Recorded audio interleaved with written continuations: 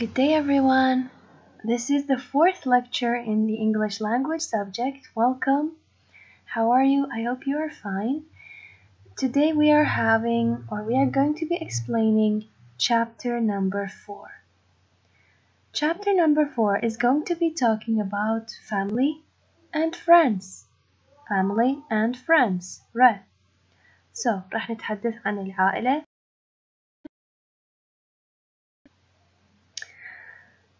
We have, first of all, a chart. Okay, this is a chart. جدول. He says, 1. Complete the chart. أكمل الجدول. أخذناها هاي سابقا. Okay, we have taken this. I الضمير I الاعتيادي إذا أردت أسوي. Okay, مثلا I have a car. ممكن أقول my car. You have a car. Your car. He has a car. His car. She has a car. Her car. We have a car. We have a car. Our car. They have a car. Their car. إذن ورا their يجي مباشرة اسم حتى يصير نسبة وتناسب، شيء ينضاف إلى شيء ثاني. أقدر أقول هسه خاصة بممتلكاتي أقدر أقول this is my book, this is our class, this is her bag. bag. هنا عندي نسبة البوك إلي، نسبة الكلاس إلنا، نسبة الباج إلها. أوكي، إذن هذا مو ضمير اعتيادي، لا هذا ضمير تملك. أتمنى صارت واضحة. Now we have a new subject. It is possessive. هسه احنا أخذنا هذني ضمائر التملك اللي هو ضمير، أخلي ضمير وأخلي الشيء اللي يمتلكه، أخلي الضمير وأخلي الشيء اللي يمتلكه، أخلي ضمير وأخلي الشيء اللي يمتلكه. هنا أنا عندي امتلاك أو ضمير تملك، مو ضمير، أو خلينا نقول حرف تملك أيضا يعمل عمل التملك. possessive S التملك. فرق Annie Taylor. هسه أدي هذا المقطع راح يبين لي كل شيء. Annie Taylor. This is Annie Taylor. Okay. خلنا نقراها على كيف ونفهم ايش دا يصير بالأول. This is Annie Taylor. She is married and this is her family. Their house is in London. She's a doctor. Annie's hospital is in the center of town. Jim is Annie's husband and he is a bank manager. Jim's office is in the center of town too. Our children are Emma and Vince. Emma is 15. She is at Camden High School. Vince is 19. He is at the University of Westminster. We are all happy in London. Okay. خلينا نترجمها ونفهم شي يصير أو إيش دا يصير هنا حتى نجي على possessive S الموضوع. Annie Taylor اللي هي هاي الشخصية هنا this person. This is Annie Taylor. هذه Taylor. She is married. متزوجة. Okay. نشوف هاي الصورة. Annie is married. And this is her family. هاي هي عائلتها اللي هنا مكونة من 4 نفرات. Their house is in London. يسكنون في لندن. She is a doctor. هي طبيبة. Annie's hospital is in the center of town. أين تعمل؟ تعمل في مستشفى. Okay, or مستشفى. وين صاير؟ In the center of town. في وسط المدينة. مدينة لندن طبعا. Jim is Annie's husband. هسه عندي الشخصية الثانية. The second person. اسمه Jim. Jim is Annie's husband. Okay. هنا عندي Annie's husband. He is a bank manager. هو شنو يعمل؟ يعمل bank manager. Okay. اللي هو مدير بنك. مدير مصرف. Jim's office is in the center of town too. إذا عمله هو أيضا وين؟ أيضا في مركز المدينة. تمام، إذا هذولا يشتغلون بنفس المنطقة تقريبا في وسط لندن. هسه هي بدي تحكي أوكي. هنا أنا عندي speech. Our children، أنا راح تحكي Our children are Emma and Vince. أوكي، إذا عندي جهالهم هذول اثنين.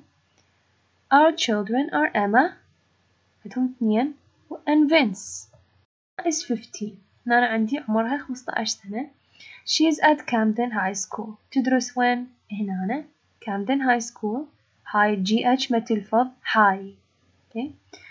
Vince هذا ابنهم اسمه Vince is 19. He is at the University of Westminster. هذا يدرس okay. Vince يدرس where؟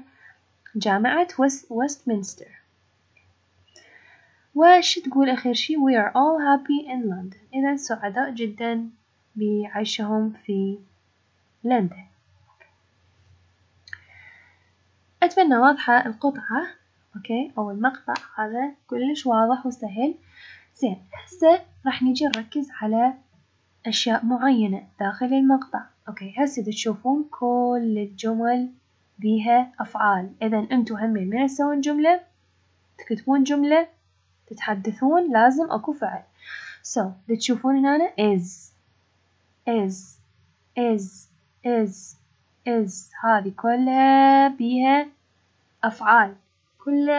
كل الجمل موجودة بيها فعل، ماكو جملة ما بيها فعل. أوكي، هسه لازم إحنا نميز شنو؟ لازم نميز بين الفعل is أوكي اللي هاي هنا فعل is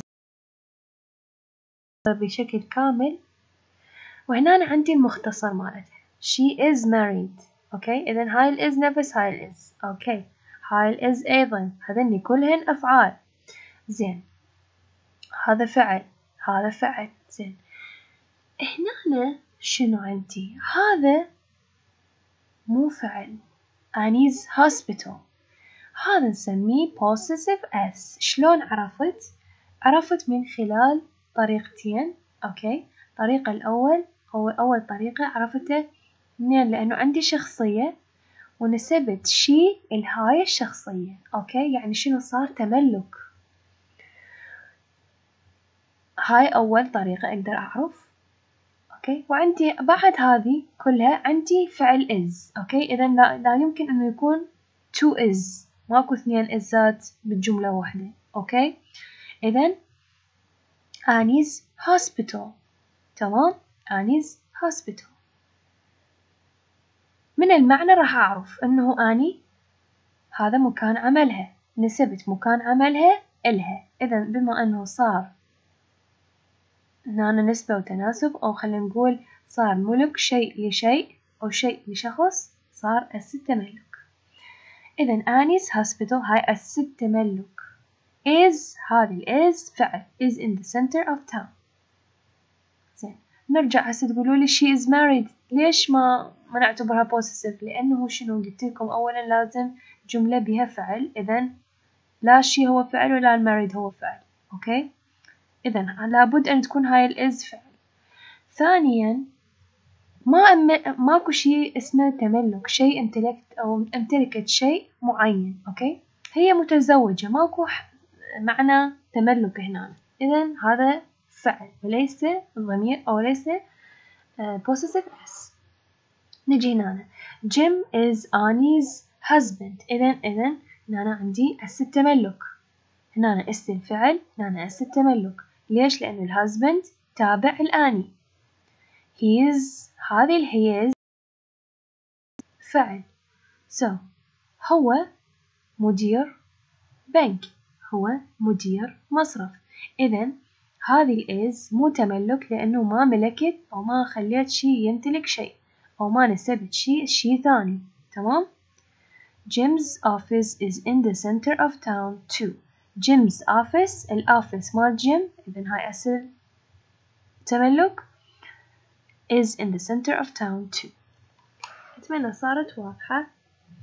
إذا نعيد، هذا فعل لأنه ما نسبت شيء، هذا فعل أيضا ماكو شي نسبت شي ثاني.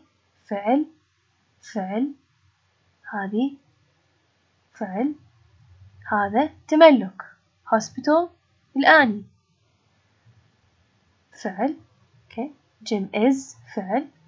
Annie's husband هذا تملك. He is فعل. Jim's office okay. هذا المكتب الجيم، إذن هذا S التملك is in the center of town too. هذا الفعل. نجي هنا our children are Emma and Vince. هذا ضمير التملك هنا اوكي، لأنه هما يمتلكون هذول الجهال. Emma is فعل. She is at هي تدرس اوكي، هي تدرس، ما نسبت شيء إلها، لا تمتلك هذا الشيء اوكي. She is at تمام. is لأنه لازم عندي فعل. Vince is أيضا فعل. He is at أيضا فعل يدرس فيه. We are all happy فعل أيضا. إذن أتمنى تقروها هاي وتميزون بين اس التملك واس الفعل، مهمة جدا. So اللي استفاديته هسه she is married or she's married، هذه اس اللي هو مختصر الإز. زين، إذا عندي this is her family ممكن أن أستبدله باسمها أوكي، اسم زائد ضمير التملك، يعني بدل ما أو أقدر أقول her family أقدر أقول Annie's family. أريد أخلي ضمير التملك أو أريد أخلي اس التملك بكيفي أوكي، بس لازم أكو حس التملك، يا أما أستخدم الضمير يا أما أستخدم اس التملك أوكي. So هاي الاس اللي هي انتساب شيء إلى شخص. أقدر أقول his office مكتبه، أو أقدر أقول Jim's office مكتب جيم، نفس المعنى. أستخدم يا أما ضمير التملك يا أما اس التملك. هنا نفس الشيء her school Emma's school، مدرستها أو مدرسة أما. إذن يا أما أستخدم الضمير يا أما أستخدم الاسم وأضيف إلها اس التملك. So بالمحاضرة السابقة أخذنا الفرق بين yes no question، وأخذنا الفرق بين نوع ثاني من الأسئلة اللي هو WH question. إحنا قلنا إذا سؤالي يبدي ب is أو are إذا راح أجاوب yes or no. إذا يبدي ب WH كلمة بها WH إذا راح أجاوب جواب تام، فاعل فعل مفعول به. So هسه اللي فهمته is Annie married راح أجاوب yes or no، لأنه شنو عندي is. yes she is okay. or yes Annie is. تمام. where's their house، هنا لازم أجاوب فاعل فعل مفعول به. إذن وين الفاعل؟ هذا their house، أكتب الفعل وين؟ هذا is their house is وين بيتهم؟ in London أوكي. إذن فاعل أنزله، الفعل أنزله نفسه أوكي، هو نفسه، أخذ من السؤال أوكي. their house هنا is هنا، وبعدين أجاوب in London اللي هي المعلومات اللي طلبتني إياها القطعة. what's Annie's job أوكي، هم راح أجاوب هاي اس التملك هنا بنات، وهاي اس الفعل لأنه هذا العمل منتسب إلمن؟ إلى آني، هاي هي تملك هذا العمل. إذن هذا اس التملك وهذا اس الفعل. what is ما هو أوكي. شلون أجاوب؟ لازم أجاوب جواب تام لأنه عندي what. so شلون؟ فاعل Annie's job، فعل is Annie's job is شنو تعمل آني؟ إيش قلنا؟ is a doctor. where's her hospital؟ هاي اس الفعل أوكي، لأنه ما عندي غير فعل بالجملة، فإذا هذا هو الفعل. where is her hospital؟ شلون أجاوب؟ جواب تام لأنه عندي where. her hospital is in the center of the town، في مركز مدينة لندن أو في مركز المدينة. what's Jim's job؟ أوكي، هذا هو فعل، هذا هو اس التملك، لأنه هذا العمل منتسب الجيم. So شلون أجاوب؟ Jim's job is where or what is what شنو يعمل؟ is a bank manager. Are their children both at school؟ هسه عندي تبهو عندي are رجع. أوكي، إذن هاي يا أما yes يا أما no.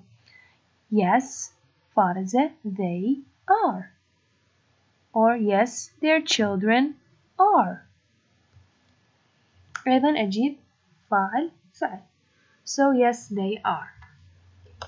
إذن هاي الطريقة أجاوبها. هسه شنو تعلمت؟ الفرق بين اس الفعل اوكي اللي هو هنا، وعندي اس التملك إذا حسيت إنه انتسب أو شيء نسبه إلى شيء ثاني. عرفت هاي أول شي، وثاني شي أذكركم بالإز والآر. إذا عندي إز وآر أجاوب يس أو نو.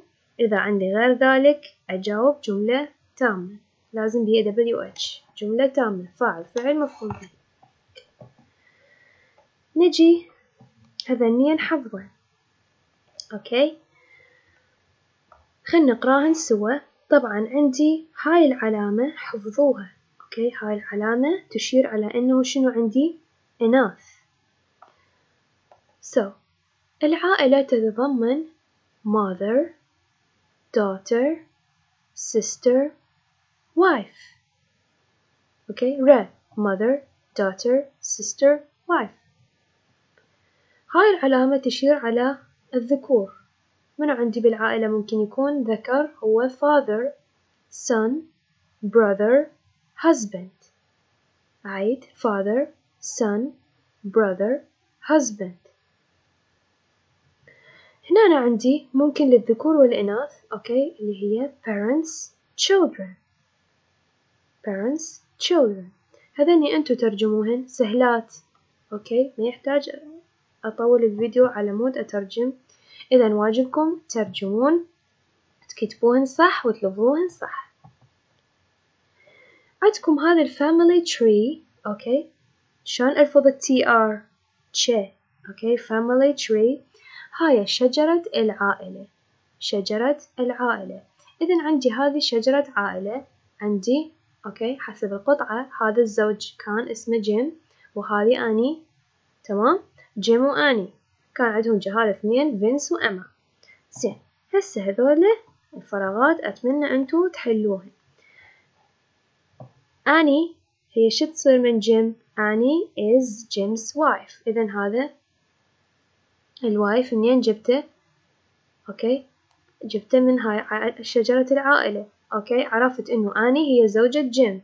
So الزوجة شنو هي؟ wife. أوكي، أني is Jim's wife. أني هي زوجة جيم.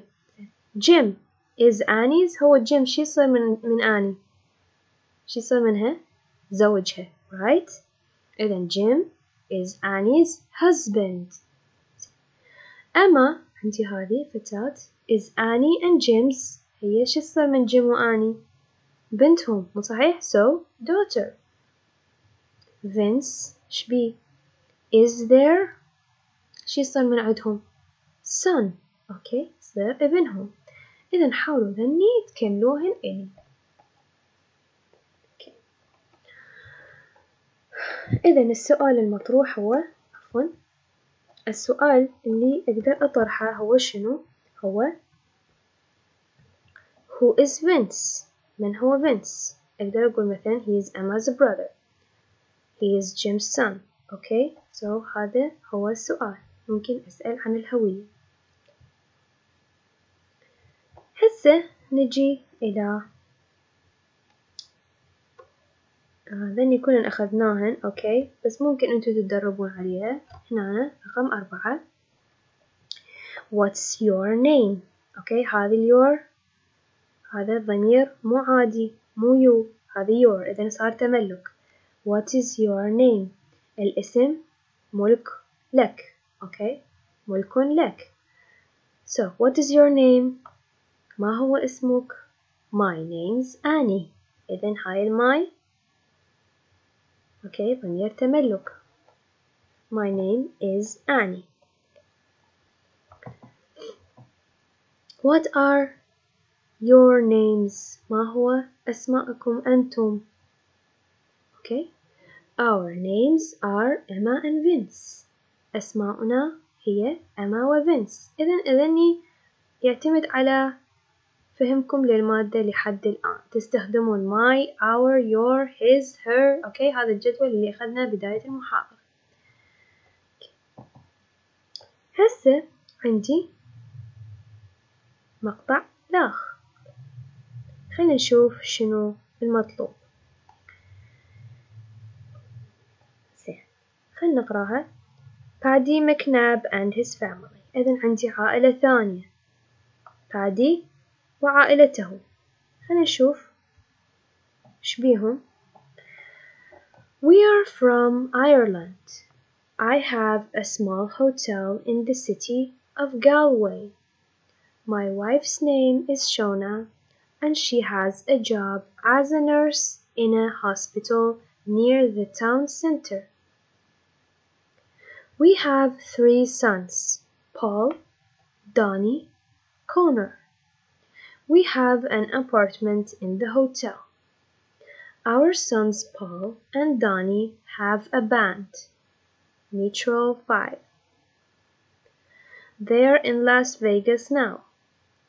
Connor is here with us. My sister Annie and her husband, Jim, have a big house in London. They have 2 children, a son and a daughter. Annie has a very good job. Jim has a good job too. Okay. إذن لحد الآن فهمت إنه عندي أشياء ممكن أمتلكها. أنتوا تملكون أشياء. أني أملك أشياء. ماكو أحد بهاي الدنيا ما يمتلك أشياء. عندك وظيفة، عندك بعض الأشياء الأغراض، عندك هوية، أوكي، عندك عائلة، بيت، إلى آخره. إذن هذا كله حس التملك أكو موجود. You have eyes, you have ears, okay, so هاي كلها حس التملك. So شلون نعبر عن التملك؟ قلنا أول شي عن طريق ضمائر التملك.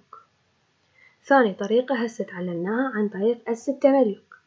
طريقة ثالثة هي has. okay, has و have هذني أيضا يعبران عن التملك. So شنو الطريقة؟ هاي مبينة أو واضحة بهذا المقطع. أوكي، خلينا نفهم هي عن شنو تتحدث حتى همينة تراجعون شوية المفردات. Paddy McNabb and his family. Family عائلة.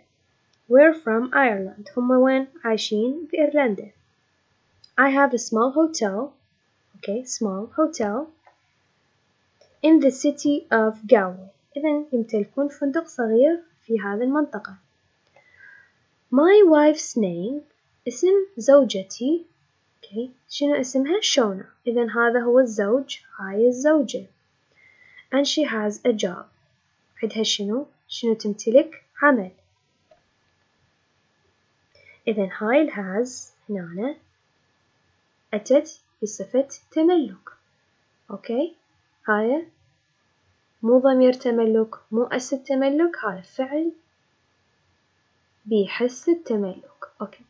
She has a job as a nurse. أوكي، شنو تعمل؟ عملها nurse، ممرضة. أخذناها هاي المفردة.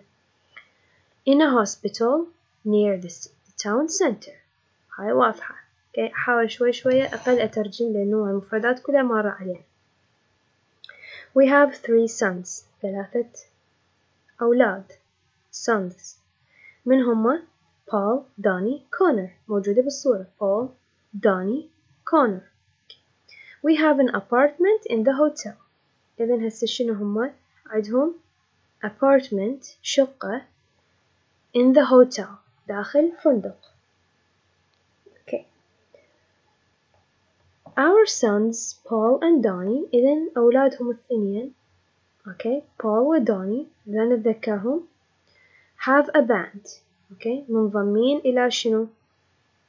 أو يمتلكون شنو؟ band فرقة غنائية. نتذكرهم من الفصل السابق اسمنا ميترو 5. check. So هاي have أيضا شنو؟ تملك. yes. okay, so Paul and Donnie have. يمتلكون فرقة غنائية. They are in Las Vegas now. إذن هم الآن وين؟ في لاس فيغاس، في هاي المدينة. Connor is here with us. okay, Connor أتى معهم. okay, مع العائلة. with us. My sister Annie and her husband Jim. إذن أخت بادي. okay, إيش فيها؟ and her husband وزوجها جيم have a big house in London. إذن هذولا شي يصيرون من العائلة السابقة اللي تناقشنا بيهم. okay, هذولا كلهم family، كلهم عائلة وحدة. so Annie وزوجها جيم have a big house in London. have. okay, هاي have تملك. ليش؟ لأنه هذول الاثنين يمتلكون بيت. صار تملك هنا. okay, يمتلكون بيت كبير في لندن. they have. هاي have أيضا يمتلكون 2 أطفال. okay, عندهم 2 أطفال. a son and a daughter. ابن وبنت. ولد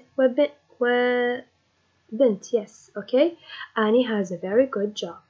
Annie عملها جيد جدا. وجيم has a good job too. وجيم أيضا عمله جيد. okay, so اللي استفادت منه هنا إنه أقدر أيضا أستخدم أفعال بها حس التملك اللي هي has و have.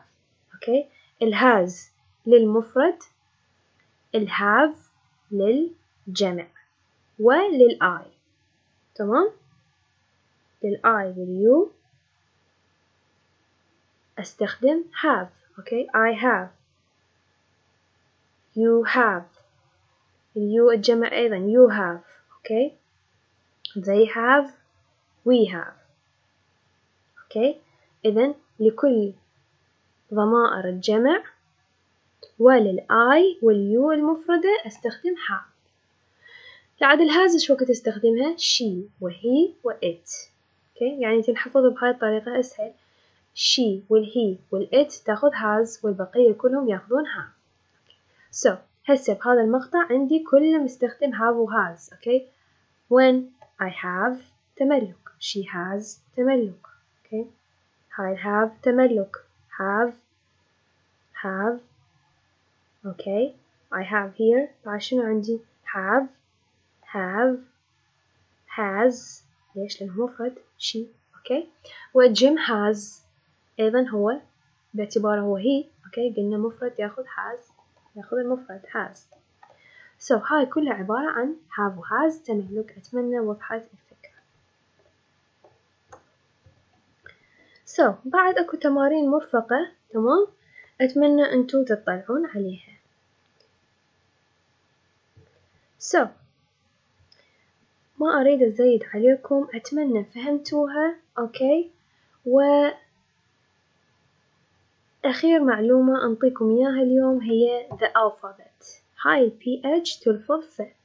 the alphabet سهلة جدا ما بيها أي صعوبة، اللي هي هذا.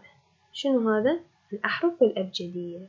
أوكي، A B C D E F G. هسه ذني كلها capital small capital small، هذني أكيد محفوظات. أوكي، ليش دا أبين لكم إياها؟ أعرف سهل، بس أريد تعرفون إنه تستخدمون حرف كبير في بداية كلامكم، بعد ما أقبل وحدة تبدي تكتب جملة بحرف صغير، تستخدمون الأحرف الكبيرة capital letters. عندي اسم أستخدم capital letters الأحرف الكبيرة. بالكلمات الاعتيادية أو ما بعد الكلمة الأولى أستخدم حرف صغير. so عندي capital و small ما أنساهم ذي. أتمنى استفاديتوا من هاي المحاضرة، وإن كانت بسيطة جدا. okay, I'll see you in the next lecture with chapter 5. Thank you so much and goodbye.